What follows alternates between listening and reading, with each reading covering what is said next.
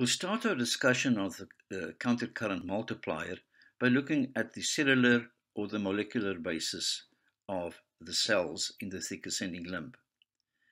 This information is very important. It has huge clinical and pharmacological significances. For example, in pharmacology, it will explain to you how diuretics can cause diuresis and dilute urine. Clinically, in Bartter syndrome, it will explain to you why the symptoms will include salt wasting, volume depletion, and hypokalemia. So here we're looking at the tubule of the thick ascending limb, and you can see in the yellow center that represents the tubular fluid. On the side of the tubule, on the left and the right side, you can see the shaded portions refer to the interstitium. Now, as I told you previously, if you have a countercurrent multiplier, the transport is going to be active. And if you look at the basolateral membrane on the cell on the left and the right side, you will see that on the basolateral membrane, furthest away from the tubular lumen, we have sodium-potassium pumps. Now these pumps are electrogenic, and it will pump out more sodium than it will pump potassium back inside the cell. This is actually the only primary active mechanism, and generally the transcellular reabsorption of sodium chloride is actually secondary active, but all textbooks will refer to the process as being active transport. The sodium-potassium pump ensures a very low sodium concentration inside the cells. It also keeps the cells electronegative when it's compared to the tubular fluid or the fluid on the outside.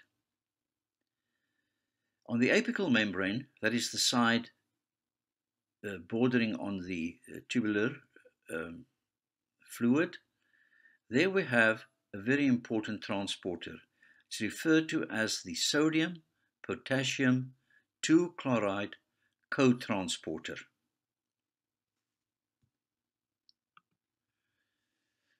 Sodium chloride and potassium and other divalent cations that you find being filtered will now appear in the tubular lumen in the thick ascending limb. There, sodium, potassium, and chloride will be picked up by the co-transporter. To keep everything electroneutral, we'll find that 2 chloride molecules are taken up for every potassium and sodium molecule. This is a very important transporter, also important because it is blocked by one of the most powerful diuretics that you have, that is namely a loop diuretic, for example, furosemide.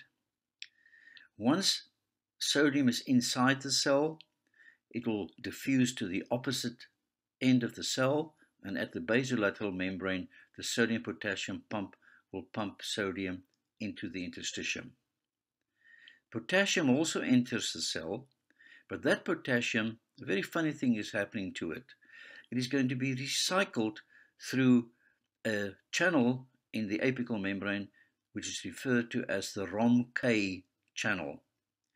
This is a very important process for potassium because it is the recycling of potassium that's going to keep the sodium-potassium 2-chloride co-transporter from being active all the time. The basolateral side of the cells in the thick ascending limb have a very high chloride permeability due to the presence of a number of chloride channels, for example, CIC. So now you have inside the interstitium sodium and chloride, the salt. You have reabsorbed the salt into the interstitium. So now that we understand the molecular mechanism by means of which the thick ascending limb can take up salts and dump it into the interstitium. We also have to turn our attention to the water permeability. There are very few, if any, aquaporins or water channels in the cells lining the thick ascending limb. Further, the tight junctions that you find between the cells of the thick ascending limb, they have a very high resistance and also make it impermeable for water easily flowing from the lumen into the interstitium. So the net result is that the thick ascending limb is impermeable to water, highly permeable to sodium chloride. Some potassium will also be taken up into the interstitium, but most of the potassium is going to be recycled at the apical membrane. This now leaves us the opportunity of carrying on to the mechanism of a countercurrent multiplier.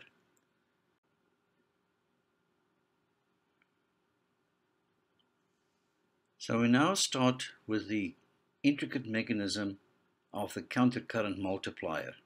This is a mechanism that has provided headaches to many students, but we're going to try and keep it as simple as possible.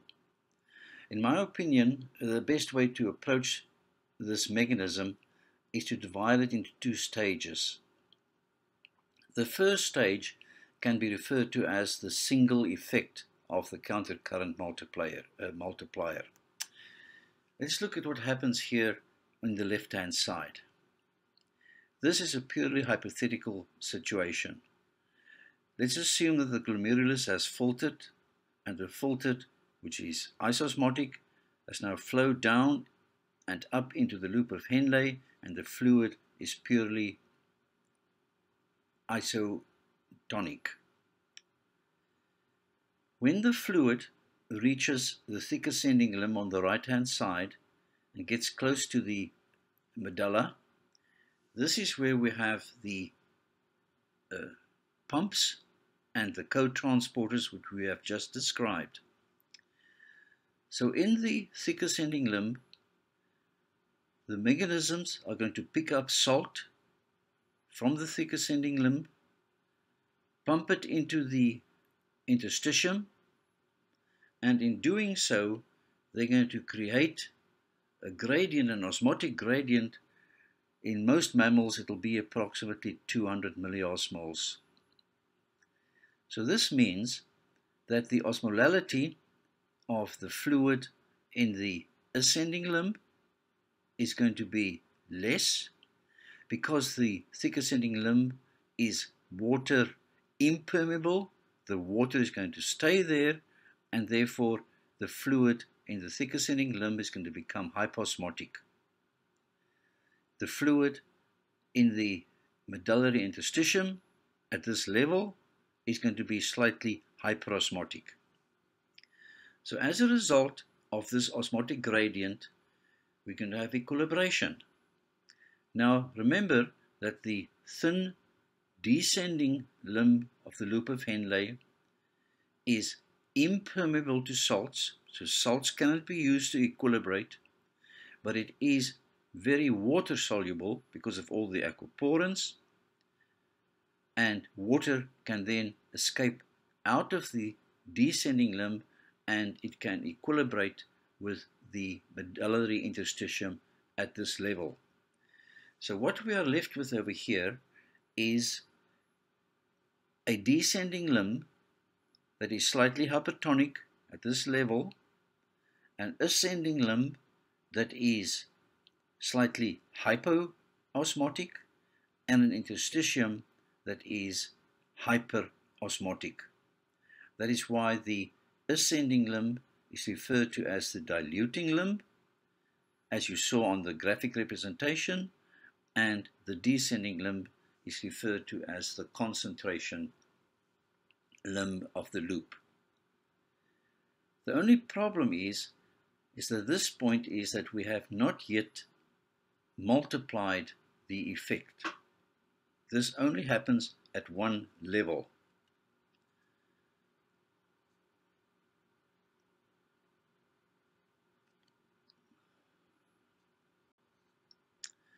So in the next step, we're going to start and explain the multiplication. Let's look at the left-hand side. Now the left-hand side is exactly a duplication of the previous figure, where we have concentration in the descending limb, concentration in the medullary interstitium, and dilution in the ascending limb. The flow of fluid in the loop of Henle is continuous, which means by mass action, whatever comes down the descending loop of Henle is going to be pushed up the ascending limb. Now, as we can see here, in the previous step, we've made the descending limb slightly hypertonic, and the osmolality is 400 milliosmoles per kilogram. This fluid is going to be pushed down the loop and up the ascending loop.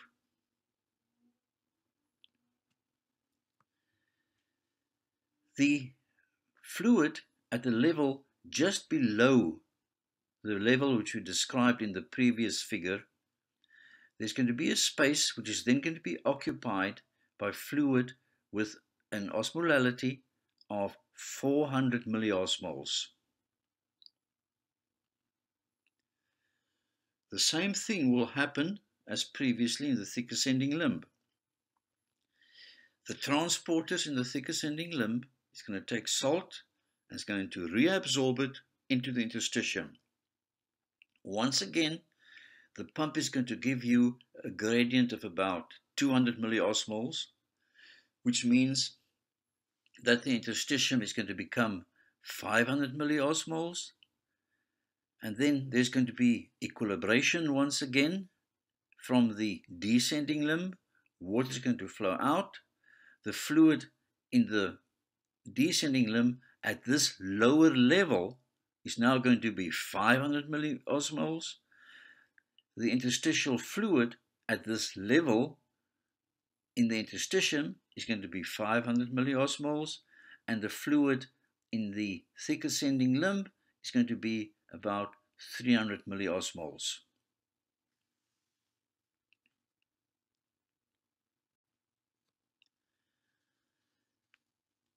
This process is going to be repeated.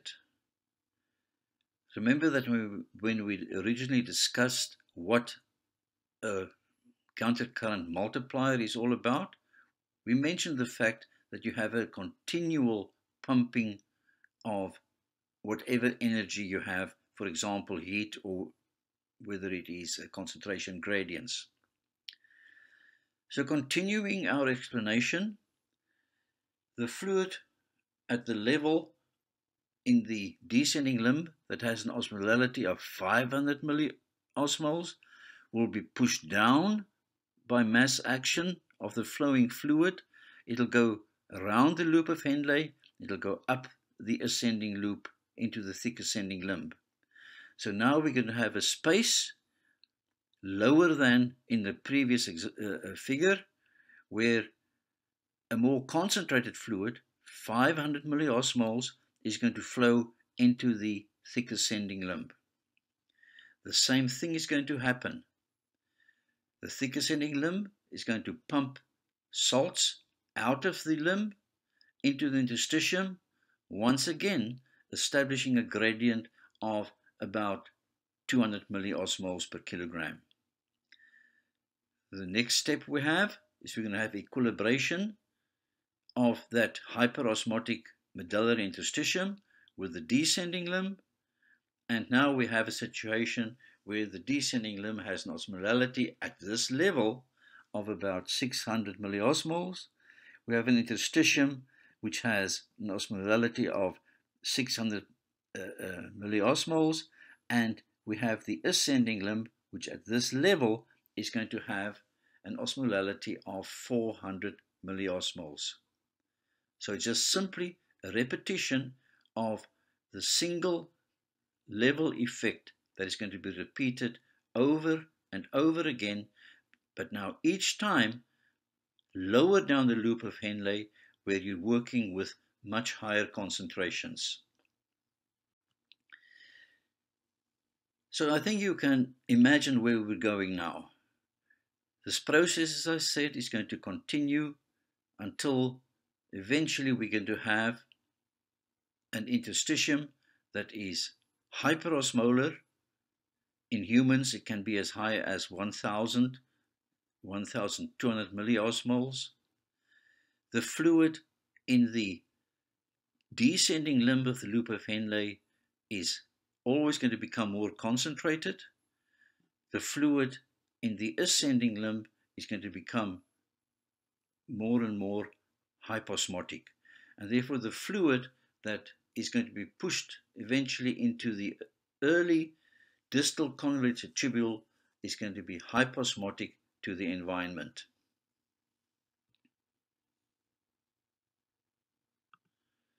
So we have a beautiful mechanism here, and if you understand the two septs and you understand the concept, you can imagine what is happening inside the medulla.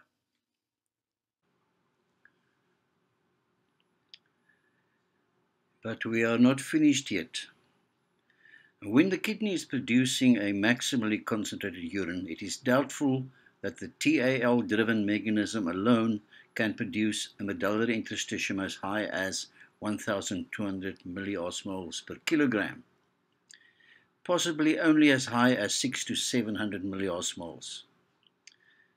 But yet, under high concentrating conditions, osmolality continues to increase in the inner medulla up to the high values of around about 1,000 milliosmoles. The mechanisms for this increase in osmolality remain controversial. Currently, two theories are in favor. Both of these are dependent on passive transport of solutes, quite unlike the active transport in the thick ascending limb. Firstly, there is a role for sodium chloride. The thin ascending limb allows sodium chloride to passively diffuse into the medullary interstitium, but the processes by means of which this happens is not yet known. Secondly, and the most important, we have movement of urea down its concentration gradient into the interstitium, and this adds significantly to the medullary hypertonicity. Some estimates place it as high as 40 to 50%. Urea is normally kept within the tubules by a low urea permeability. However, the deep inner medullary collecting ducts are more permeable to urea because of the presence of urea transporters such as the recently cloned AT1A transporter. Urea can then diffuse passively out of the collecting duct and recycle back into the ascending loop of Henle, which is passively permeable to urea. While urea is recycling, it becomes trapped in the inner medulla and augments the osmolality of the interstitium greatly, increasing the ability of the nephron to concentrate urine. We have another remarkable fact.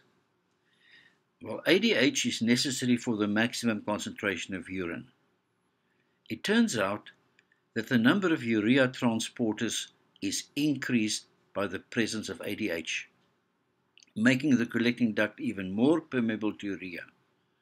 And under these conditions, maximum levels of urine concentration may be reached. You may well ask, but what other evidence do we have for this role of urea?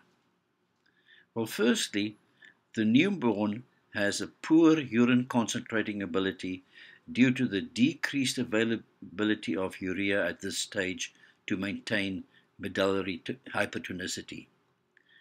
Secondly, in adults, renal concentration power is dependent on an adequate protein intake. Protein is the source of urea. Accordingly, urine concentrating ability is reduced when a person is on a low protein diet. I'm ending this discussion by leaving you, those with the inquisitive minds, with one question. How do the cells deep in the medulla survive in the hypertonic interstitium? What are the necessary dynamic adaptation mechanisms? I do not know, and it is not well understood. Thank you for your attention.